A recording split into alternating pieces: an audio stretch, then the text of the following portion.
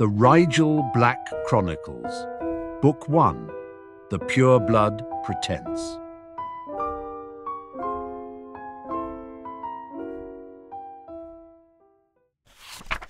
Chapter 10. On Sunday, optimism turned to creativity. Rigel left her two roommates dozing behind their velvet hangings and stole through the dungeons up to the basement, where she meant to enact a plan that had come to her in the night. Even if she hadn't already passed it on one of her walks with Pansy, the still-life portrait, several times her size, was hard to miss.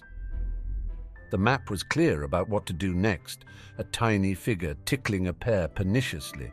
But Rigel still looked over her shoulder in silent embarrassment as she stretched out her right hand and copied its movements. The pear giggled, which was rather more startling than the requirement to tickle it, and Rigel thought she saw it grow an eye and wink at her before the portrait swung inwards.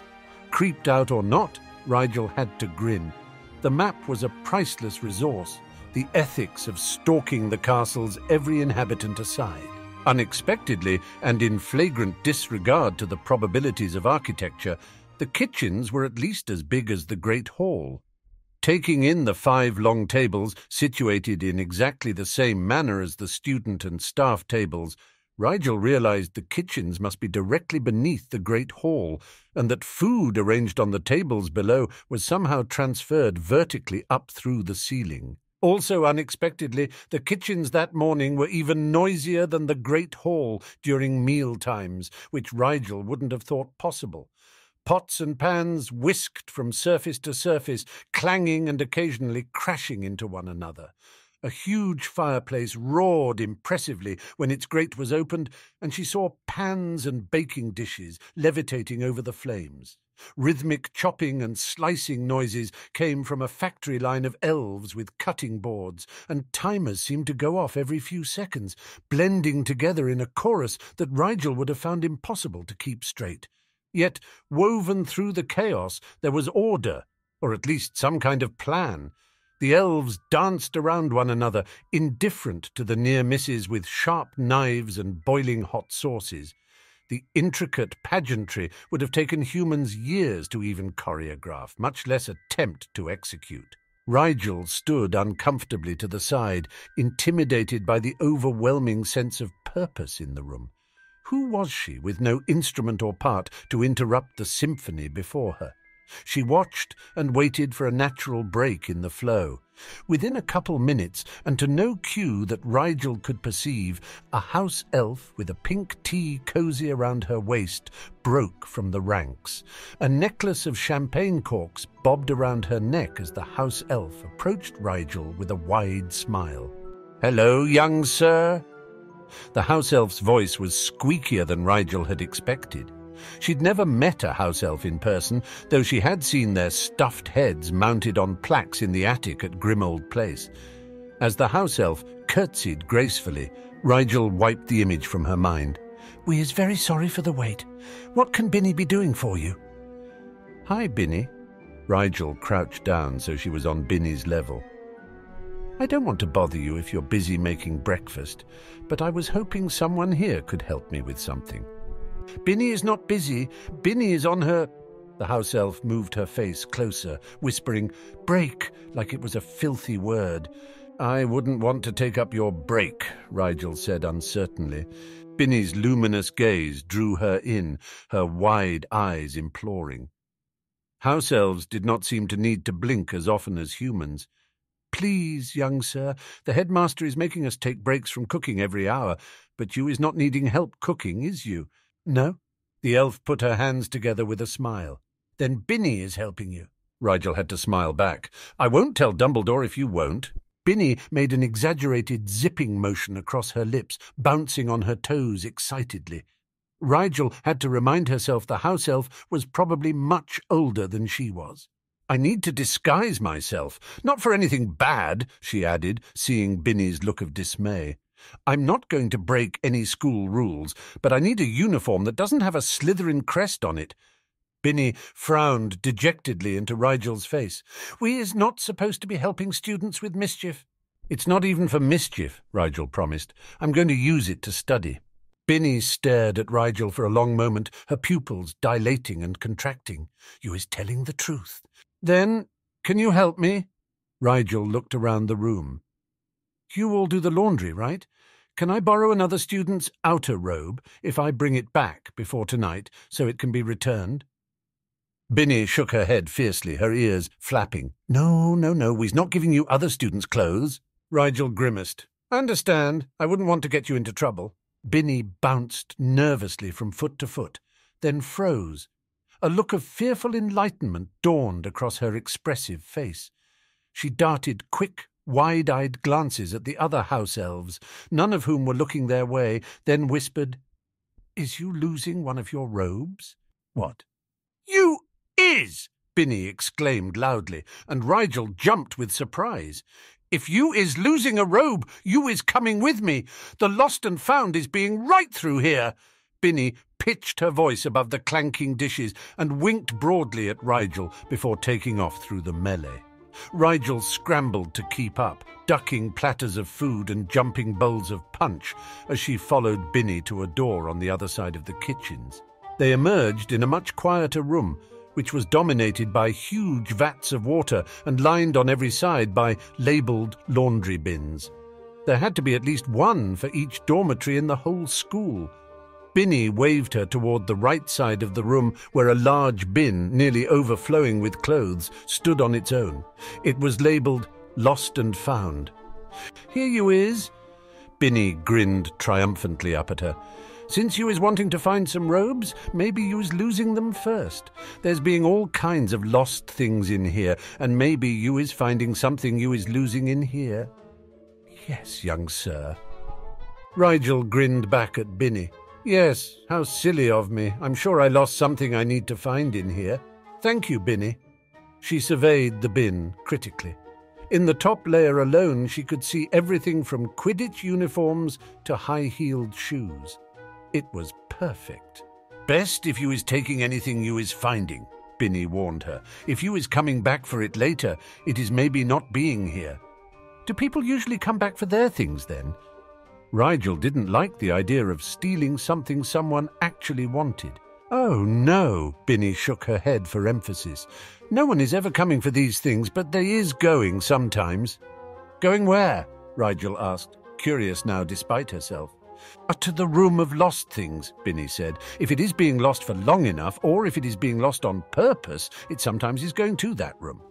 "How can you lose something on purpose?" Rigel wondered aloud. "Maybe you is not wanting to be finding it again." Binny shrugged bony shoulders. "Or not wanting anyone else to find it?" Rigel tilted her head. "It sounds like a room for hiding things." "Hiding or losing, if you is wanting to find something from the bin, you is not wanting it to go there, is you?" Binny's logic was indisputable. "I suppose not. Thank you, Binny. You've been really helpful." "You is most welcome." Binny turned her head to a sound Rigel didn't catch. "Binny is going back to work now. I is wishing you luck with your finding, young sir." Binny left for the kitchen on a glad skip, and Rigel eyed the lost and found bin determinedly. Maybe Pince would bar Rigel Black from her library, but she did not check the identity of every student who entered. If she found a good enough disguise, she could finish Flint's homework that afternoon. Sorting through the bin took some time. No matter what Binny said about items lost for long enough disappearing, Rigel found pieces of clothing that must have been in the laundry room for years. Not only out-of-date uniforms, but hoop-skirts, coat-tails, bowlers and blazers. By the time she reached the bottom of the bin, she had enough items in her size for several disguises. Rigel took one school robe from each of the other 3 houses, complete with house crests on the chest pockets and coloured ties to match. She found a pair of glasses that were just a little crooked and 3 wigs from a selection of 8 that she could only wonder at the purpose of. She had one shaggy red-headed wig that was curly around the ends, and a mousy brown wig with pin-straight ear-length hair. The third, a girl's wig with blunt bangs and long blonde hair that was neatly braided, would be a last resort. She gathered her spoils together under one arm and tried to figure out how to get them back into the dorms without anyone noticing. By that time, her 2 observant roommates were probably awake. Rigel struck inspiration when she examined the laundry bins lining the room. The nearest was labelled Ravenclaw 4G1.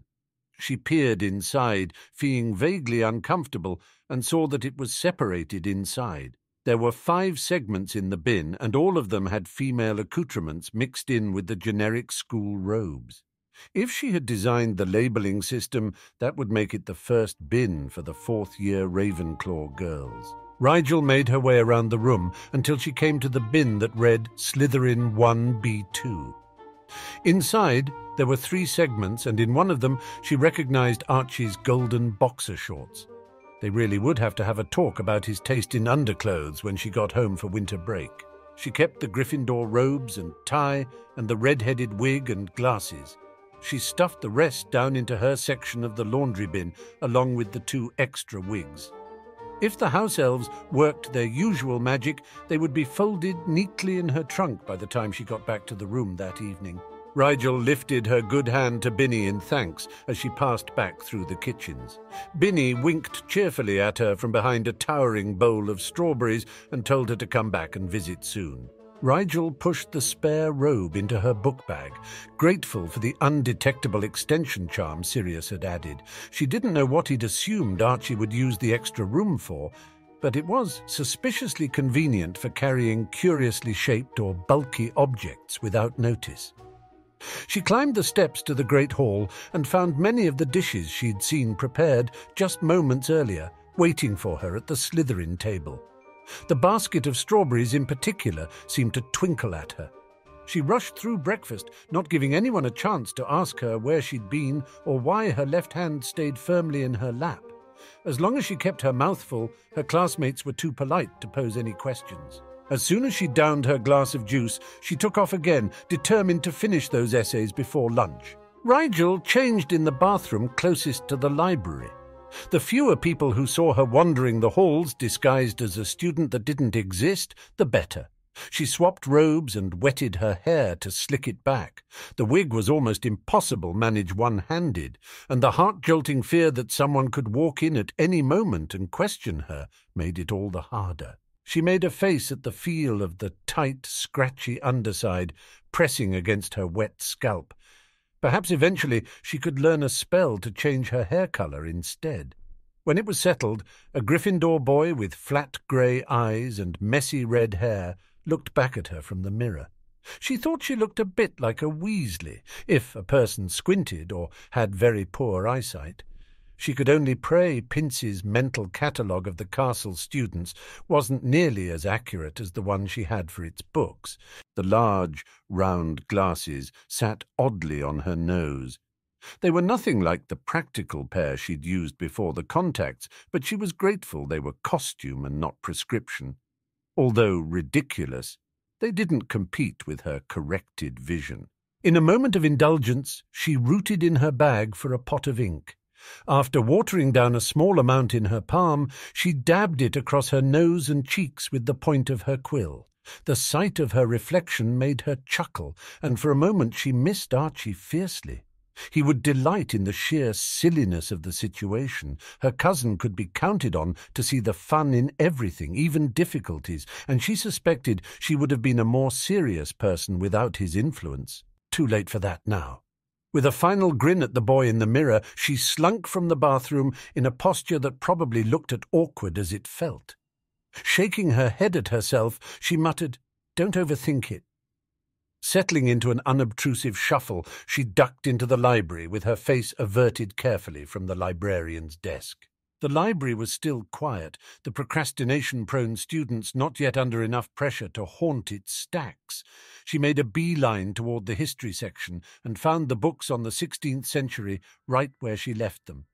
It took 2 trips to get all 3 to a table one-handed, but no one looked twice at her. The thick, cheap lenses in the costume glasses immediately annoyed her eyes. She slipped them low on her nose and read over the top so she didn't give herself a headache. The wig was itchy, but she dared not scratch at it, and strands of red hair kept falling into her line of sight, making her twitch with surprise. Still, she finished the history essay.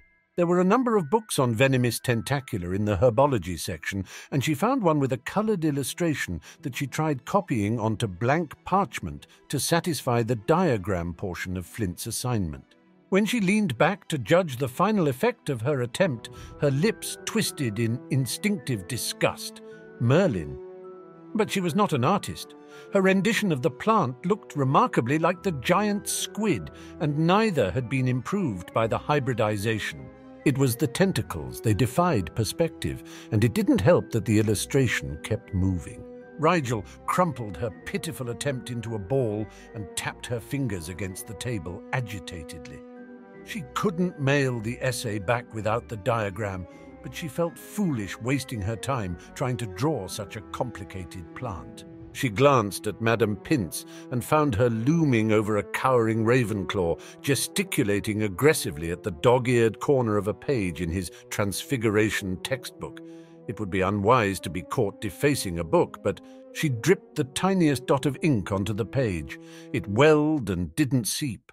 Rigel smirked. If she were the librarian, she'd put waterproofing charms on all the books, too. Rigel slid her book bag over on the table to block Madame Pince's view of the book.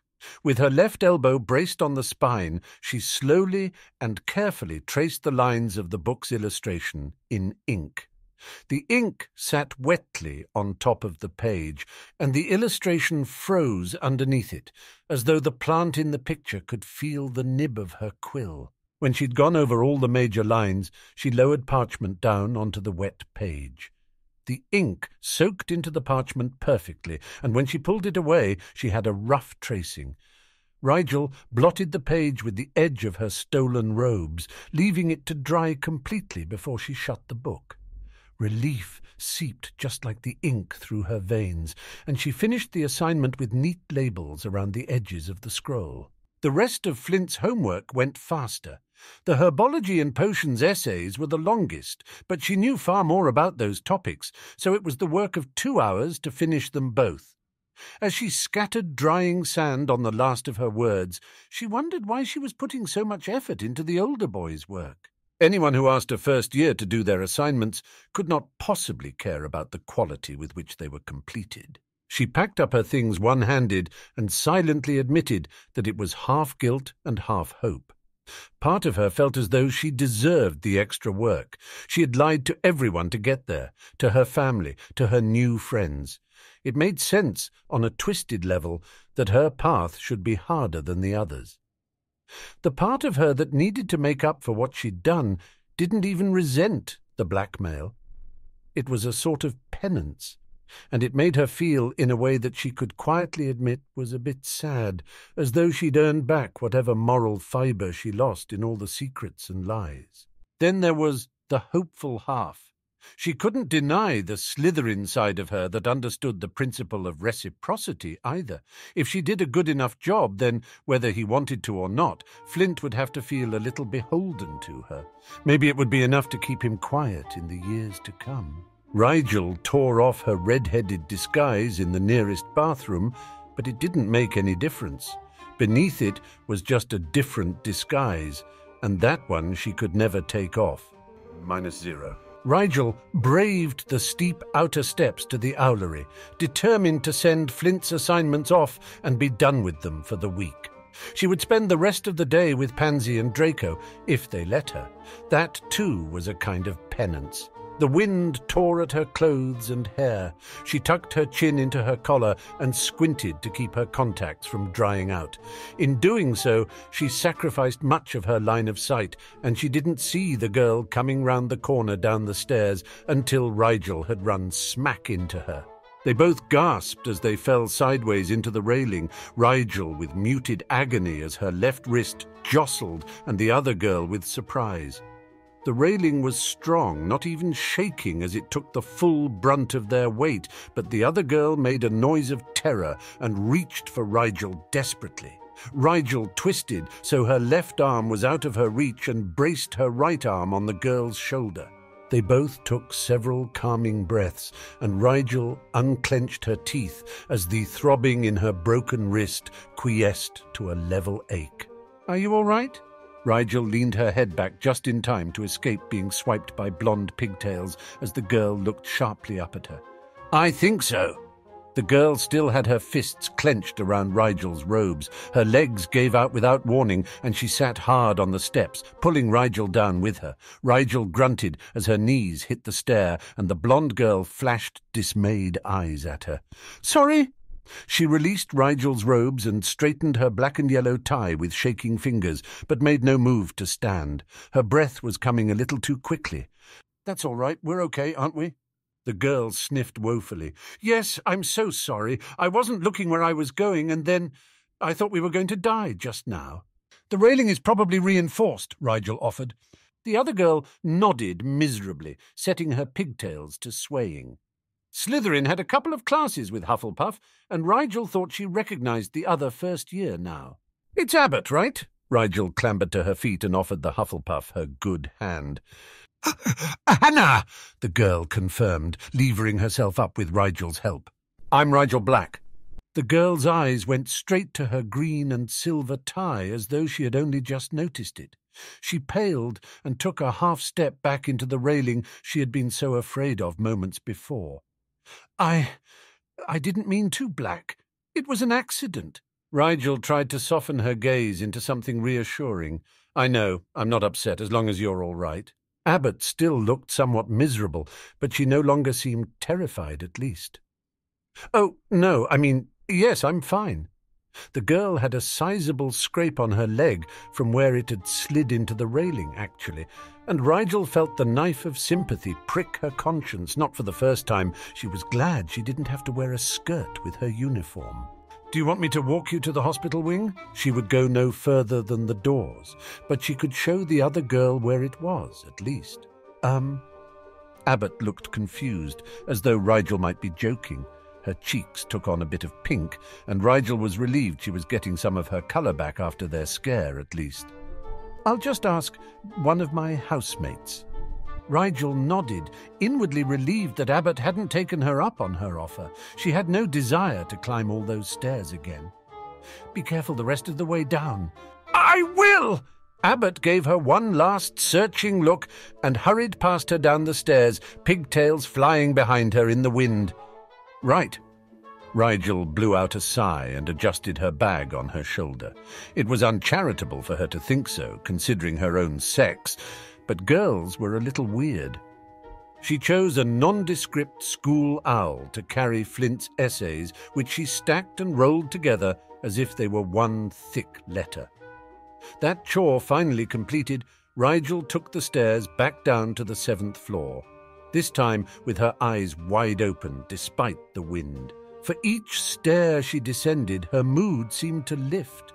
With homework settled and the first week finally behind her, she could take a moment to appreciate how many things had gone right. Here she was, a half-blood at Hogwarts, studying under the brightest mind in her prospective field.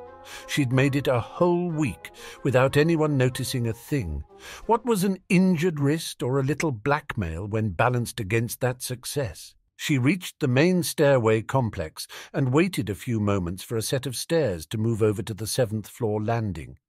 There was already a staircase waiting on the 6th floor landing, and she was just starting down the second set of stairs when one disappeared out from under her. Rigel dropped straight down, breath caught on a yell, foot unable to find purchase, hand missing the railing by scant inches, and in the same disorienting instant a jet of hot air whistled over her head in a confusion of red light. Stone jaws clamped down on her left thigh, and air hissed out of clenched teeth. Her remaining leg and good arm braced against the stairs above and below, and she stared in stunned dismay at the stone mouth that had once been a stair. The sound of muffled laughter from one of the landings above made her breath freeze in her chest for a different reason. The red light. Someone had tried to hex her again, only they missed when she hit the trick stair instead. Rigel tried to twist around to see who it was, but her elbow slipped and she sank another few inches into the trap. She gritted her teeth and clenched all her muscles to keep herself still, bracing for whatever attack came next. None came. The staircase began to move again, sending her bag tumbling down another 2 steps, and she craned her neck to see where the laughter had come from. She heard slow footsteps above and behind her, as though whoever it was kept pace with the moving stair to remain in her blind spot. If only she could see, she would not feel so utterly helpless. Her staircase ground to a halt when it met the 5th-floor landing, and the footsteps above paused. The clunking sound of something small hitting a stone step behind her made her flinch. The thing rolled down 2 steps, and Rigel curled away from it, imagining the worst. It hit her in the side of the head and exploded into a cloud of putrid air. The stench filled her nostrils, and she coughed, then gagged on it. A stink bomb, she realized as her eyes began to stream. Over the sound of her own violent sneezing, she heard the footsteps moving fast away from the scene.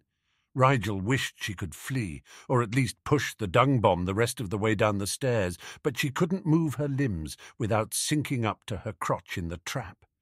She craned her neck as far away from the stink bomb as she could and tried to breathe unaffected air, but there didn't seem to be any. She wanted to puke.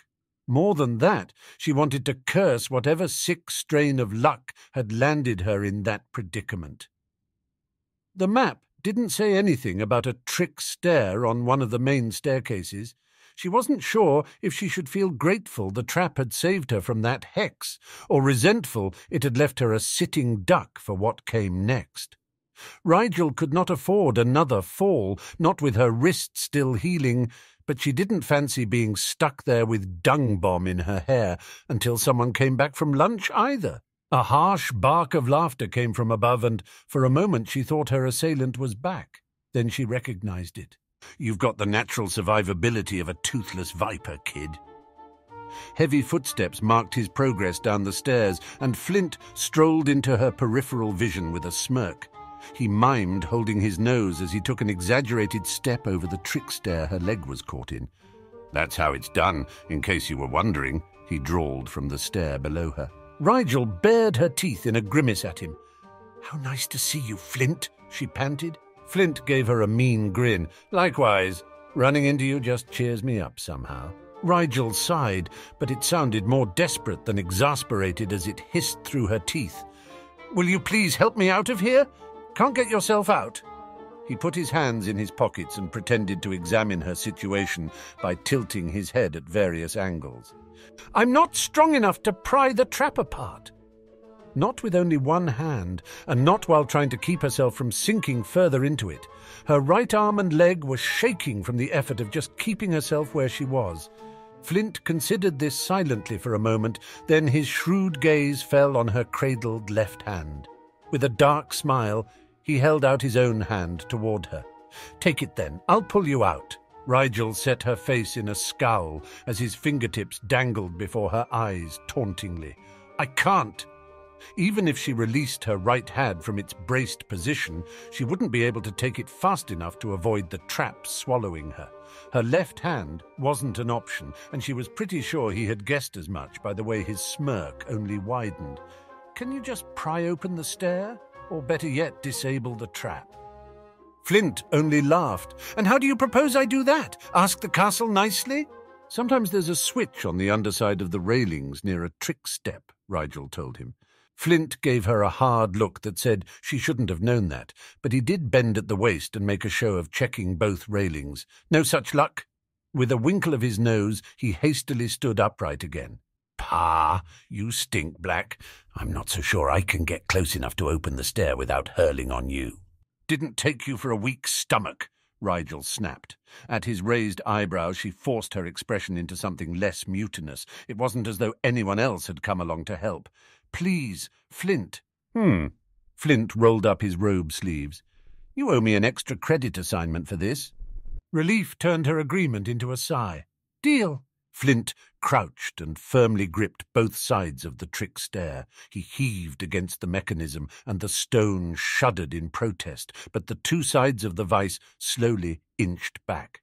When she had enough clearance to pull her leg free, Rigel summoned the dregs of her energy and pushed herself up and out with a pained grunt. She collapsed on the stair below, breathing hard, her injured wrist held protectively to her front. As soon as she was free, Flint allowed the trap to snap back into place with a sickening thud.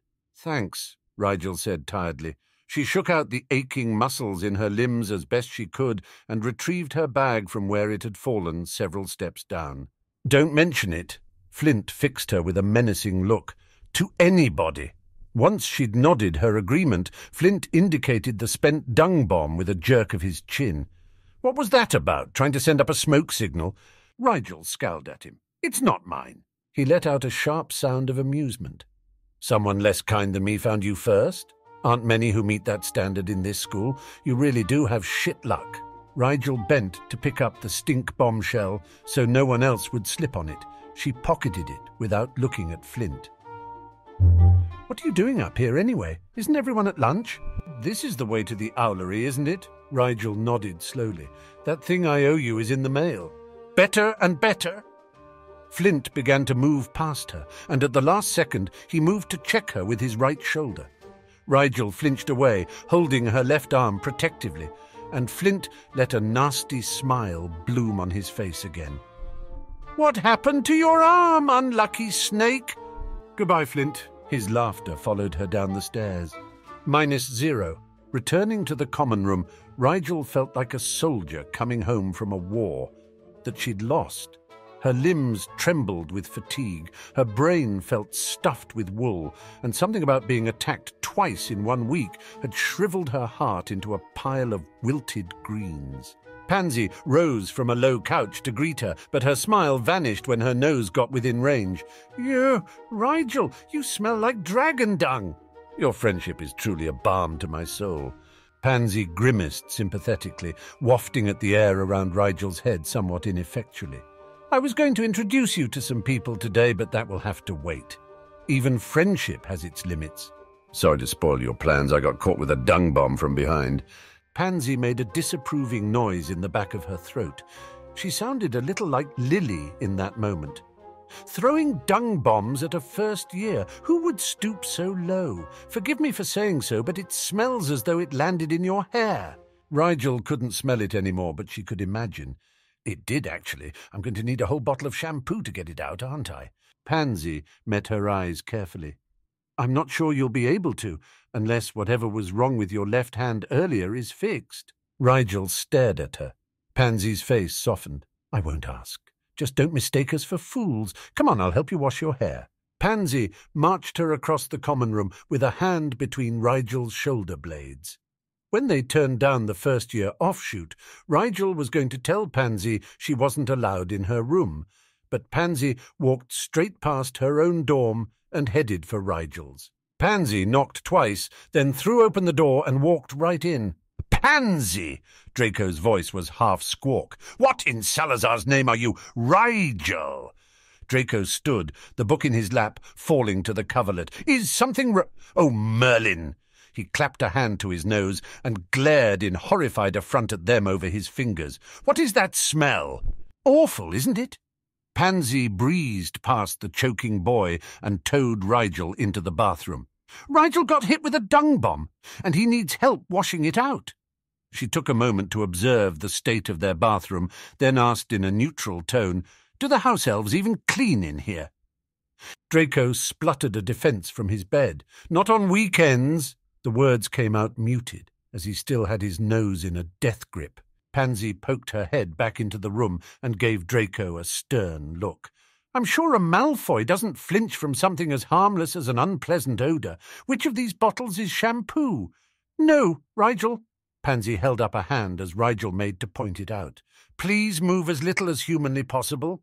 Draco gave Rigel a look that said he was questioning the value of their continued friendship, but he did manfully slide off the bed and confer with Pansy over which combination of scents and scouring agents would be most effective in dealing with the dead niffler that rotted on Rigel's head. Armed with gloves, towels, and what appeared to be every bottle of soap in the bathroom, Pansy and Draco herded Rigel to the sink like she was a hazmat risk. When Draco okayed the water temperature, Pansy pushed Rigel's head forward until she was leaning over the deep basin, her hair directly under the tap. Rigel screwed up her eyes so her contacts didn't get rinsed out. It was a strange feeling, having two sets of hands alternately pulling and scrubbing at her hair, and she had to tense her neck muscles to keep her head in generally the same spot under the opposing forces. But 20 minutes later, they released her. Rigel rubbed at her wet hair with a towel one-handed as Draco and Pansy disposed of the gloves. "I can't smell it anymore, but that might be because my brain turned off that sense in self-defense," Draco said. Pansy's grimace said she rather agreed. "We've done all we can for the moment, but we might need a third opinion before he's fit for human company." Her scalp was raw and her neck sore, but her nose didn't burn anymore, so she thanked the blonde duo with her face averted in embarrassment. Draco waved a hand dismissively. "It's our noses we were saving." "And that's what friends are for." Pansy took a deep, satisfied breath. "This deserves celebration. Wait here." Pansy was back in moments with a large pink tin which she set in the middle of Draco's bedspread. She perched on the end of his mattress, feet on his trunk, and waited until Draco and Rigel had awkwardly clambered onto either side of the bed to open the tin with a flourish. It was full of biscuits. "My grandmother sent them this morning," Pansy told Rigel. "You rushed off so quickly you missed the post." Draco picked two from the tin instantly, with a decisiveness that said he had got a look earlier and knew exactly which ones he wanted.